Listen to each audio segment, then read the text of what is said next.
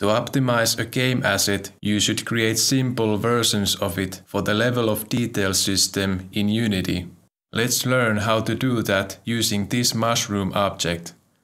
Make sure you have selected the object. Use Shift-D to duplicate it. Right-click so that it stays in the same location as the original object. Use Shift-D once again to duplicate it. Click the right mouse button. Now the outliner window should display 3 objects. For Unity to automatically add the level of detail component to the object, its versions must be named correctly. Double-click the top object in the outliner window. Add _LOD 0 after its name. This version is the default version of the mushroom that will have the most geometry. Make sure you type the name correctly or Unity won't automatically add the LOD component to it. The word LOD should be written in capital letters. Double-click the object at the top again. Rename it mushroom01 _ LOD1. There will be slightly less geometry in this version than in the default version. Now double-click the remaining object and name it mushroom01 _ LOD2. Let's now make the LOD1 and LOD2 versions simpler. Hide versions 0 and 2 in the outliner window by clicking the eye buttons next to them. Select version 1. You can easily reduce the geometry in an object with a modifier called Decimate.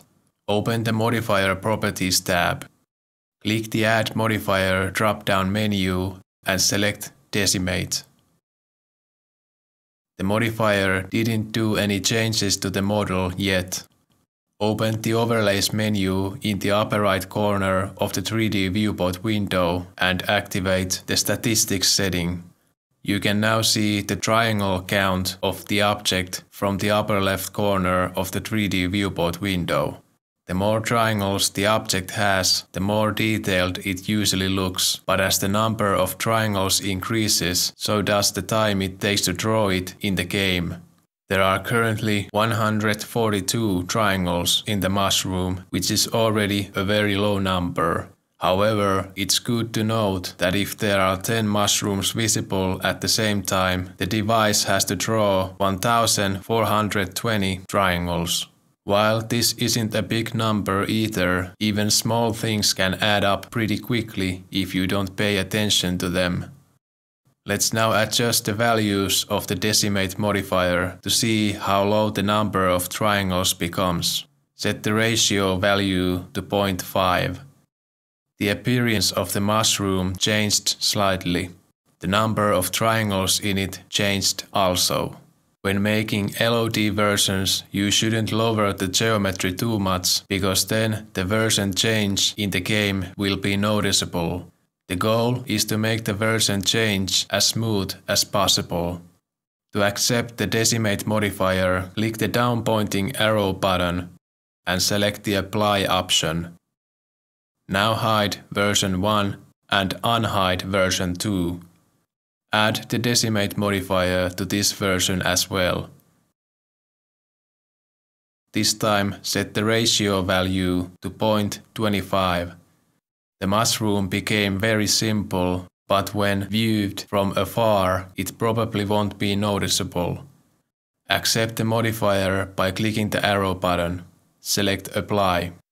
Use Alt-H to unhide all versions of the object. Press Ctrl-S to save the object. Let's take the model out of Blender now. Navigate to File, Export, FBX. Select Desktop as the file location. Because the access in Blender are slightly different from the access in Unity, you will need to activate the Apply Transform setting so that the model behaves correctly in Unity. Click the Export FBX button. If you want to learn more, check out my game asset creation course by clicking the link below.